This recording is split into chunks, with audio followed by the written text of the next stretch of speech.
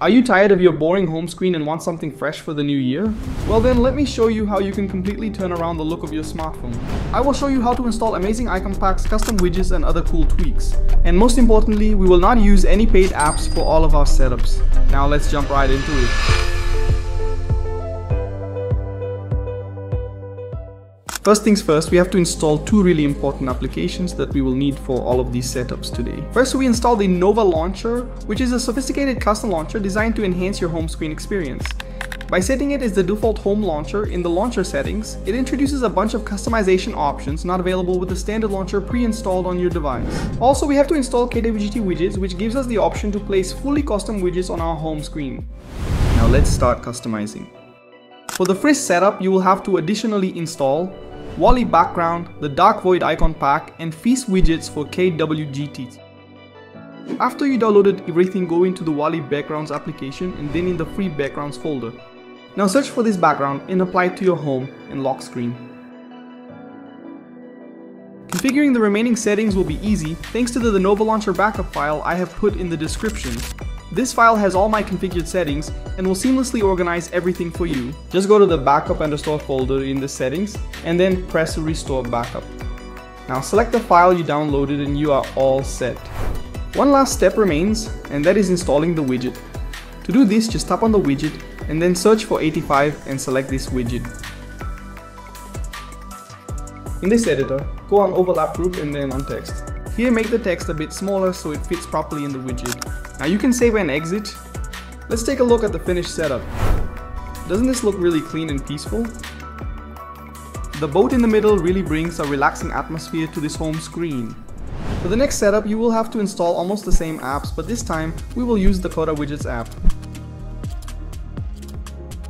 Again, go into the Walley background app and search for this wallpaper in the free section. Following the application of the wallpaper, you can proceed to run the Lenovo launcher backup file for this setup, like you have done it before. For the top widget, search for the widget 32 and apply it. For the bottom, I chose the widget 58. This setup turned out to be a bit more colorful, but still is relatively organized and clean. The clock on the sun is personally my favorite here. Now in the next setup, we will go for a nice stylish black and white look. This time we will not use the wallpaper app, but instead a simple image. Also, we will use the Zwart icon pack. You can apply the image just by simply long pressing the home screen and then selecting the image on your device as your new wallpaper. Again, install the backup file from the description to set everything up. For the widgets, I have used here the 38 widget, the 76 widget, which needs some scaling, and the 77 widget, which needs some scaling as well. This setup is definitely one of my favorites with its clean black and white aesthetic, and especially those widgets with a bit of extra information are an eye-catcher. I also really like the arrangement of those apps. Now for the last setup, I will show you my personal home screen I use every day. For this, we will need again the wallpaper app, the lines icons, and the feast widgets. The wallpaper is once more located within the free backgrounds directory of the Walley app. Of course, I have also the backup file for you in the description, so download it and install it like previously. For the widget install, the feast 72 widget.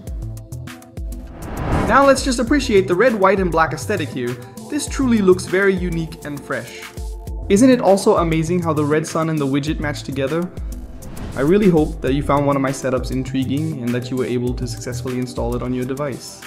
Again, you can find all the necessary things for any of these setups in the video description. If you found this video helpful and interesting, then I would kindly ask you to leave a like and a sub to the channel. Now, if you also want to know more about how you can also customize your PC, you can check out our other videos. And for even more infos about customization, visit our website.